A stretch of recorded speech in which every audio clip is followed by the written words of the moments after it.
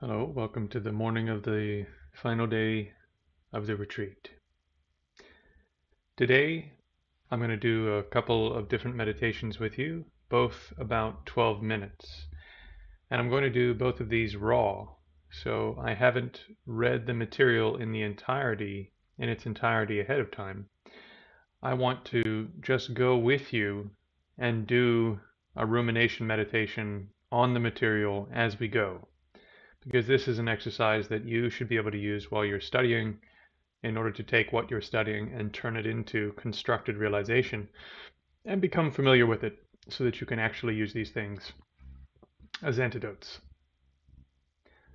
So this is a book called Patience by Lama Zopa Rinpoche. I know that a couple of you are working on patience. You're working on antidotes to anger. So this text would be a wonderful investment. And you can see, well, maybe you can't see, but if you know the text, you could see that he's drawing from Shantideva's text here. And I'm sure that at some point he's going to draw from the 8 verses for taming the mind. In any case, let us get straight into it. So these are verses from Shantideva's text. A moment of ill will destroys all of these good deeds as well as generosity and worship of the Sugatas, even if one has practiced them for thousands of cosmic cycles. There is no evil like hatred and no ascetic discipline like patience. Therefore, cultivate patience actively by all means possible.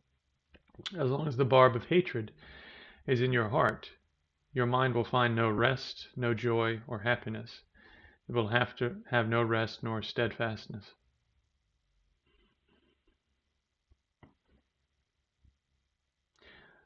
The most urgent goal at present is to avoid the lower realms in our next rebirth, and to receive another perfect human rebirth. The causes for such a rebirth are very specific: perfect morality, great generosity, combined with a fervent wish to be reborn as a human being.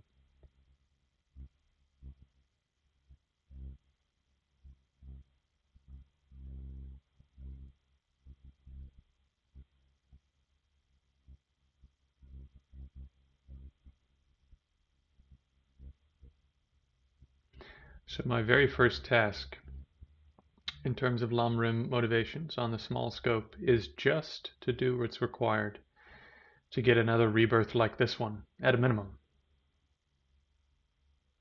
And to do that, I need ethics. Why? Well, if I kill, I'll have a short life, so I won't have a life long enough to do any training. If I steal, I won't have the material possessions and so forth that I need in order to support myself. If I commit sexual misconduct and so forth, and I'm not a reliable friend, in particular to those very, very close to me, then my own friends and companions and so forth will be unreliable and cause a lot of trouble. If I lie, then I won't encounter the correct information. So even if I get a human rebirth, it won't be one with the information that I'm getting right now.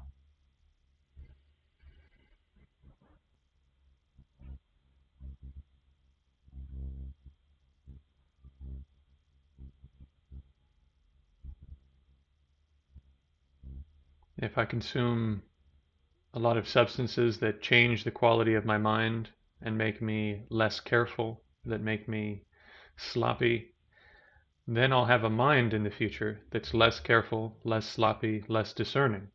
So it's probably wise to avoid intoxicants. It's probably wise to rely very, very well on my current teachers. Otherwise, in the future, I won't have good teachers. Just like a river runs down to the ocean, knowledge runs down to the ocean of humility. If you're arrogant and puffed up like a mountain, very little water, very little wisdom will fall on you from others. You won't seek out help. You'll be satisfied with whatever it is you're doing, and most of what you're doing will be non-virtue. So you need humility.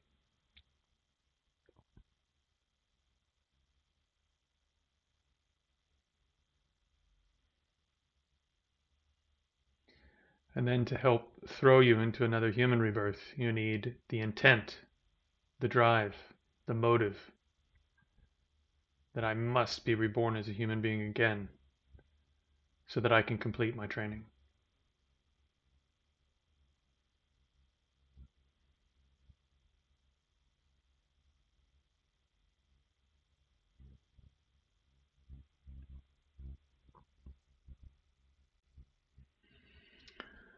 When we're angry, it becomes incredibly difficult to maintain any sense of morality.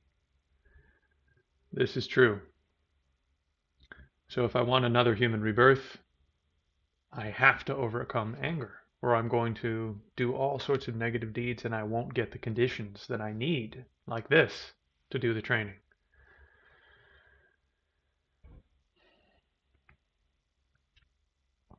On top of this, anger also destroys our virtues.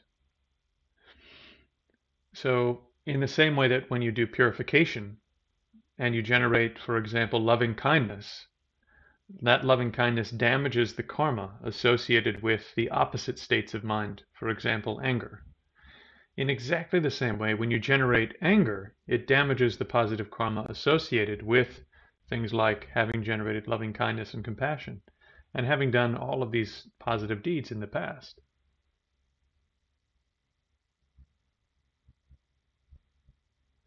So it says anger is considered the most damaging mind to have in that it destroys any undedicated merit. So at the end of each practice session, we say some type of prayer dedicating the momentum of our training in that session to something much, much, much bigger than ourselves, towards the happiness of all beings, and so forth. Why? Because if we don't, then those states of mind, those karmas, are much more susceptible to being destroyed by a moment of anger. Why is this so? There are some arguments that would say, for example, if you take a cup of water and you throw it into a hot fire, the water will evaporate, right? Quickly it just evaporates. So this is like building a fire of anger, and your good deeds that aren't dedicated, they're not connected to any other thing. You just throw them in the fire and they get evaporated right away. On the other hand, if you make a very, very big fire and you throw it into the ocean, the fire gets extinguished right away. It may evaporate a little bit of the water, right? But the ocean is so huge, is so massive. And in order to completely uproot the ocean, the fire would have to be unbelievably large. It would have to be cataclysmic, So in the same way, when you dedicate your merit towards these really, really huge things like enlightenment for all mother sentient beings, removing the suffering of all beings, it protects that merit by adding it into a much larger pool of positive karma that is a type of karma that won't be exhausted until you attain awakening. By dedicating it in that way, for example, if you dedicated it for a better human rebirth only, then as soon as you got a better human rebirth, that karma would be expended. If you dedicated it towards liberation, as soon as you gain liberation, it would be expended. If you dedicate it towards awakening, that karma will continue to ripen again and again and again, all the way to awakening.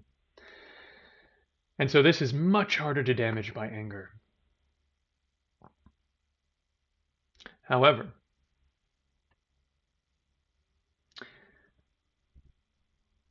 even if we've dedicated our merit in the strongest possible way, it might be damaged, almost like a seed that's been damaged, right? Sometimes if a seed is damaged, it's can't be used, right? It won't grow at all.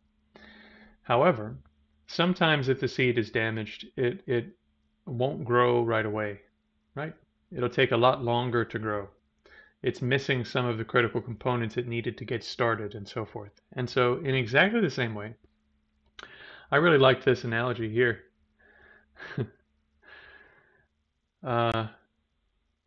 It's like having done a job and we expected to get paid for that job right when we finished, but then right at the end, like we're doing some kind of, I don't know, some kind of gig work or something, and right at the end we have a huge blow up with the client or the boss, and they say, you know what, you can get your money in court. So it's not exactly the same, but it's an analogy that I think works. So in exactly the same way, we have to understand anger is incredibly damaging, because all the hard work, Shantideva says, for eons, thousands, millions, billions of lifetimes of work can be wiped out in a single moment of anger. If it's anger towards a very powerful type of object. For example, if there's a person who has bodhicitta, or realization of emptiness, that person is in a position where they are literally and actually benefiting every single other sentient being in the entirety of reality, limitless beings. And so if you generate anger towards them, that the power, the force of that anger is massive. And so it's very destructive. Highly, highly destructive. So we need to overcome anger for these reasons.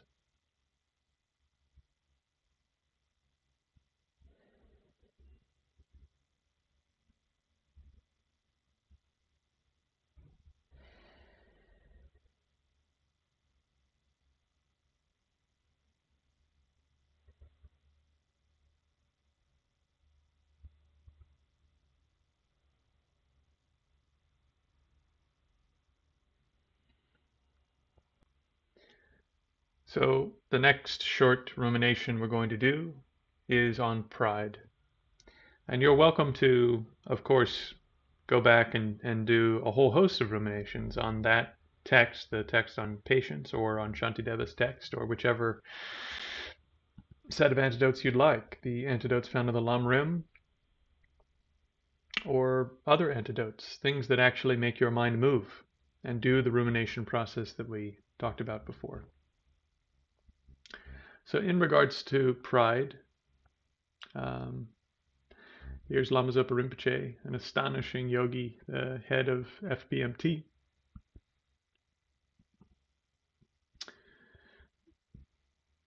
A student in Wisconsin writes, I would like some advice. My mind becomes overwhelmed with pride again and again.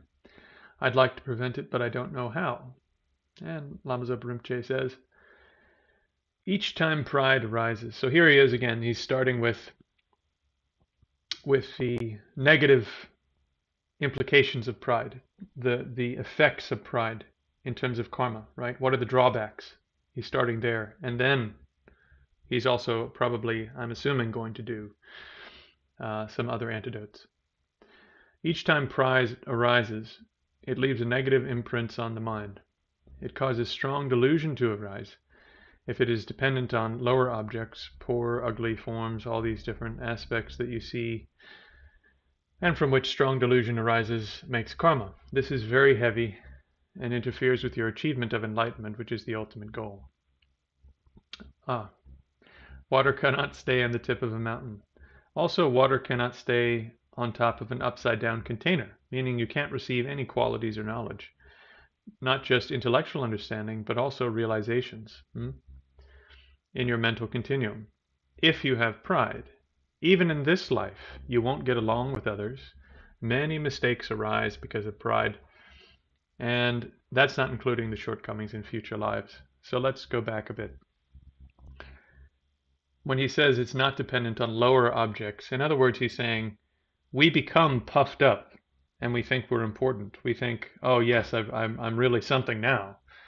Don't you know who you're talking to? If we're more attractive than others, if we're more good looking, if we have more money, right? We go to a restaurant and we go, don't you know who I am? Do you know how much money I spend here? And we get puffed up in this way. And it creates distance between us and others, where no one can talk to us. And we do this with all sorts of qualities. When we're young, we look at the old and we go, those old people. They're not young like us, energetic, doing things. And so we don't rely on the wisdom of those who are more experienced than ourselves. So pride has this quality of cutting us off from good teachers, good mentorship, good good information.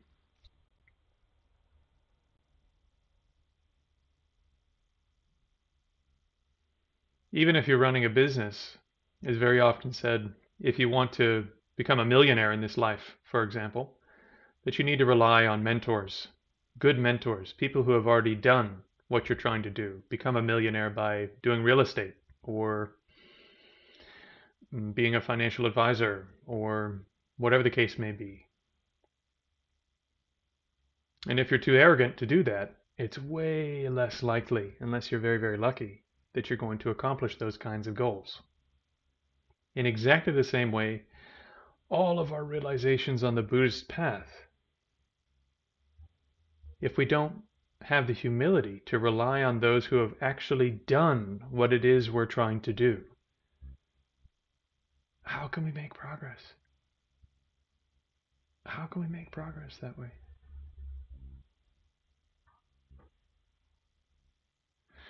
If we're arrogant about our health, then in the future we won't listen to other people's advice when it comes to our health, and so our health will degenerate.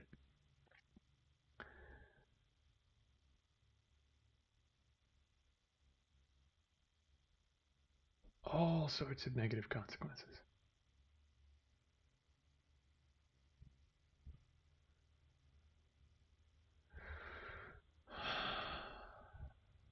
In order to generate further antidotes to this, besides just thinking about the disadvantages, Lama Zopa is here saying, in the thought transformation teachings, it says, examine yourself and think of all the ignorance that exists in your mind and how many subjects you don't know about, you don't know anything about. Also think about all the phenomenon that exist and all the subjects that you don't know about. When you know so little, what you know is so little, hardly anything. There's so much ignorance. In this way, focus on your shortcomings. So one way is to focus on our shortcomings. Before we were talking about, okay, if you have too much attachment where you're exaggerating the positive qualities of the human body, for example, an attractive man's body or attractive woman's body, you can contemplate what it's actually like. So in exactly the same way, if you look at your own mind, right? And this isn't to go, oh gosh, I'm so stupid, everything is wrong with me, right? This is not a big ego trip. This is just working on an antidote to an exaggerated positive quality that you're placing on your own self-image.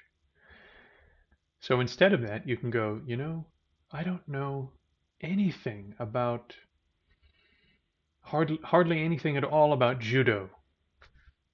So if I were going to train in judo, I need to be very humble. I don't know really anything about carpentry. If I was going to train in carpentry, I would need to be so humble. When it comes to the Dharma, I may have been doing this for a little while, but there are people who have been doing this 3 times, 4 times longer than me just in this lifetime. So I need to listen to these people with an open mind and not become an expert. When Zen they talk about having beginner's mind. That means you always have the white belt on. You're always open to new information that might improve what you're doing. Just like the white belt has a completely open mind if they're in a good position to the black belts in the school. You don't want to become an expert.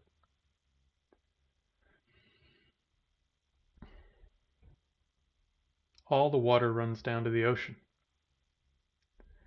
So the one who sees themselves as lowest of all will learn the most. If you want an ego trip, there's your ego trip. If you want to learn so much, see yourself as the lowest. Because there are others who know so much more than you do. Or maybe you know a lot. Maybe you know a lot intellectually. But there are so many people who have so much more experience.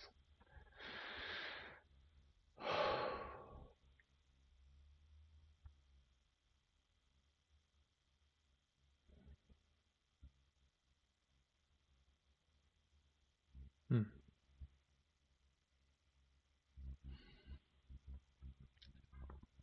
Lama Zopa says, think that the realizations in your mind are so small. They're not there. Even a realization of death and impermanence or the precious human rebirth, you don't even have those realizations. So he's saying, reflect upon your mental situation. Maybe you've been doing this a while and you have some constructed realizations. Maybe there's, when you really, really think about it, you go, yeah, this life is really precious. I hope I don't waste it. Right? When you think about it, when you really think hard about it. But that doesn't come without thinking hard about it. There are others for whom it just occurs. As soon as they think about human life, bang, it's full blown psychophysical experience. Every cell in their body is just singing with so precious. Don't waste it. So precious. But not us. Not us. Because we haven't developed that level of spontaneous or unconstructed realization. It hasn't become who we are yet. It's not in our bones, right? It's not in our bones. It's just on the skin level right now. And that's fine, you have to start where you are. But this is an exercise in humility, where we're saying, I don't know. So much I don't know. And instead of getting depressed, instead of going, oh, I'm so, I don't know anything, that's not the point. The point is that you're an open vessel. Your mind has now become more open because you're not sitting around thinking you know everything. You've experienced everything. You're better than everyone.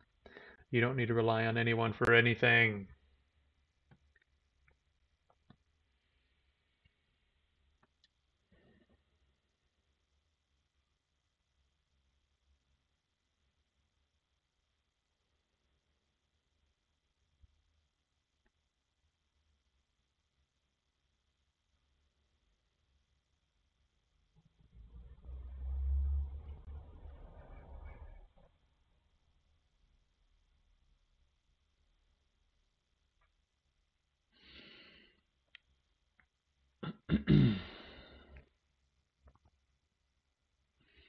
It's not mentioned here, but also training in physical discipline really helps with humility. Why? Because you get direct access again and again and again to not knowing. Oh, I didn't know that. I didn't know you could do it like that. I didn't know there was another level to that. I didn't know you could interpret it like that. Same thing happens if you're a scholar. If you do any scholarly work, you find out you thought you knew everything, and you learn that you knew, well, really, you don't know anything. There's so much to learn. Everything has question marks now.